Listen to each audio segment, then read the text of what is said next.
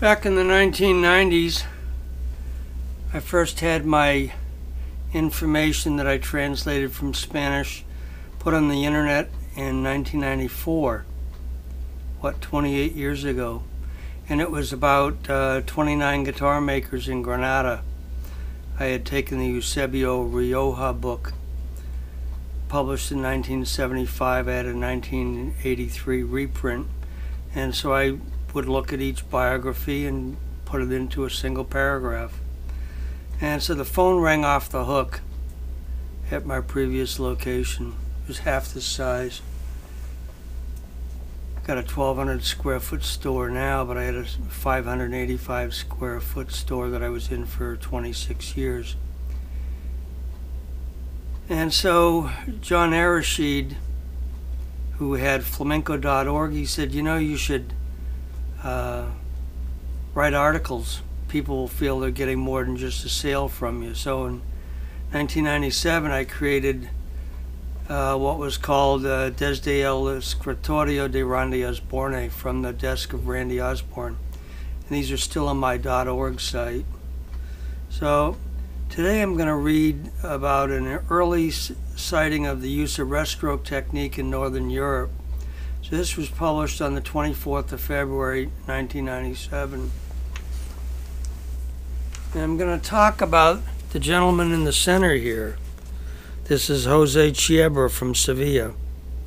This photo is from 1864. It's from the collection of Javier Suarez-Pajares. And I found this a couple weeks ago on one of my colleagues' YouTube videos.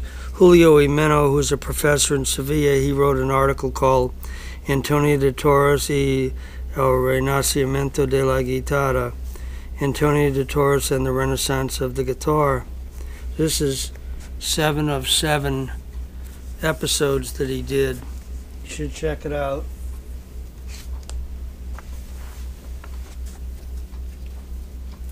So in 1948 in the Guitar Review magazine, there appeared a translation from the Russian of the Memoirs of Makarov.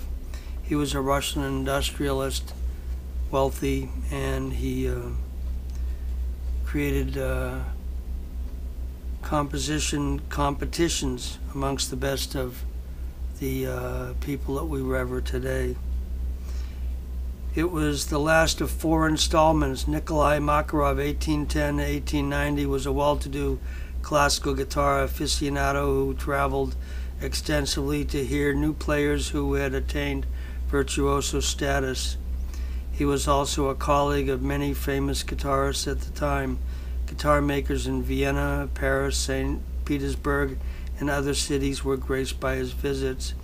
In early 1856, he arranged a guitar competition, a guitar composition and guitar making contest in Brussels, Belgium. The most notable players and makers were contestants. The players were Napoleon Kost, Johann Caspar Mertz, who died 10 days before his composition arrived at the address of the competition. Guitar makers Johann Scherzer of Vienna. He worked for Johann Stauffer before he went on his own. And he, in one of the other parts of the Memoirs of Makarov, said he got 25 marks for a guitar that Johann Stauffer sold for 125 marks. Typical aspect of what happens. Those that have the wood hire people. Those that don't have wood work for people that have wood. Goes on in Paracho, Michoacan.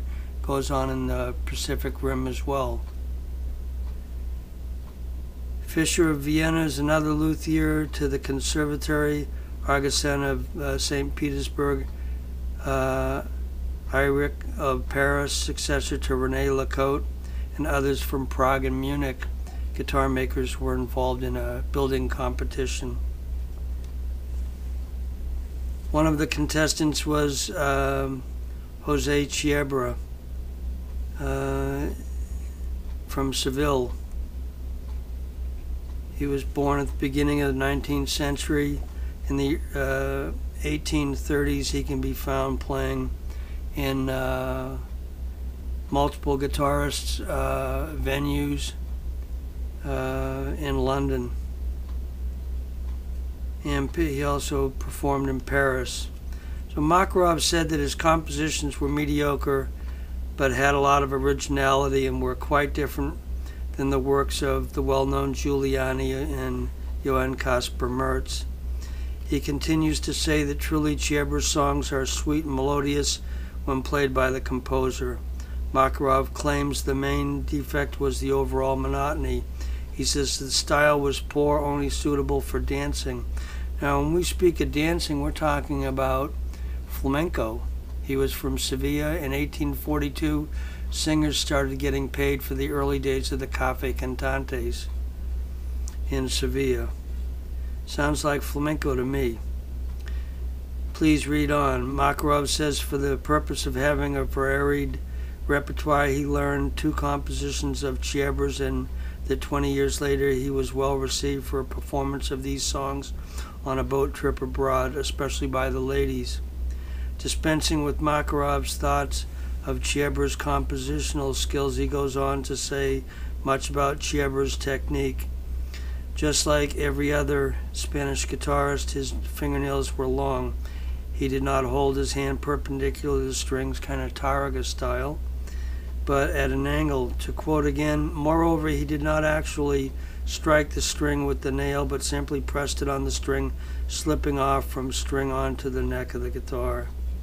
Sounds like Reststroke, apoyando technique to me, especially when we read the glowing review of his tone and that no one else had it. Makarov says in this manner, Ciebra was able to draw remarkably tender, deep, melodious tones from the guitar, unequaled by any of those in the virtuoso's circle. Not even the great Zanni de Ferranti, the court guitarist to the King of Belgium since 1834. Zanni de Ferranti spoke 4 languages, traveled everywhere, and could speak the language of the land where he was doing concerts.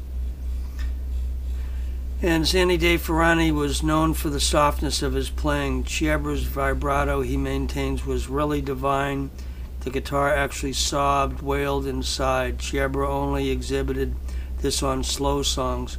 When he played fast, the reverse side of the metal was to be found. He derived a disagreeable metallic sound rather than the velvety tones of his adagios, having to produce free strokes instead of being able to let the nails slide off to the adjacent string. Now, from another source, Domingo Prat, in his tome written in, or I should say published in 1934, Diccionario de Guitaristas y Guitarreros, published in Buenos Aires by Jose B. Romero, tells us that Ciebra played on both 6 and 8 string guitars. Ciebra, having left his profession as a lawyer to be a concert artist, was well thought of by professors and intellectuals alike. In many cases, his concerts were improvised completely.